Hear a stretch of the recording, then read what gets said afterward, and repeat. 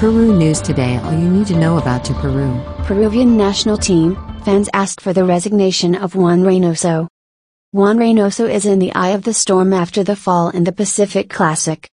Juan Reynoso's ineffective approach, the defeat against Chile in the Pacific Classic and the chilling attacking numbers of the Peruvian national team in the South American Qualifiers, ended up exacerbating the spirits of the national fans, who asked for the coach's resignation. "Your ultimatum is against Argentina.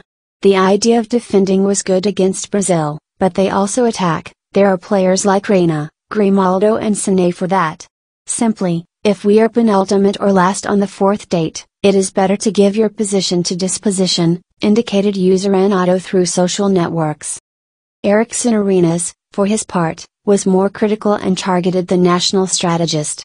"You have someone to generate football with and you cancel them. You can take risks for the new generation, but you insist on the 90s game that brought us nothing good. If you are going to continue like this, I will withdraw because it can still qualify."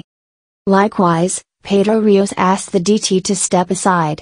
For him to be sincere and say that he does not have the ability to face and move the Peruvian team forward, there must be so much mystery in training so that it is not known that he has no real strategy. If he still has some dignity left, let him get out. "We played against one of the worst teams in Chile and he didn't know how to deal with it. It was easier to tell the boys to do what you know how to do and we easily won that game." Mediocre, said Brendo Menchanvalki. It is necessary to remember that, after 0-2, Juan Reynoso accepted the blame and took responsibility for the defeat. "What I say today is going to sound more like an apology than a solution. We were expecting a game that happened as is, due to the issue of the field, the conditions of the rival and what is sure to bother us all, that we did not resolve it, knowing that that was going to happen. The only thing left to do is to put up with the chest and have enough fortitude to be self-critical. Here I am the one responsible and I have no problem accepting it and putting my chest forward."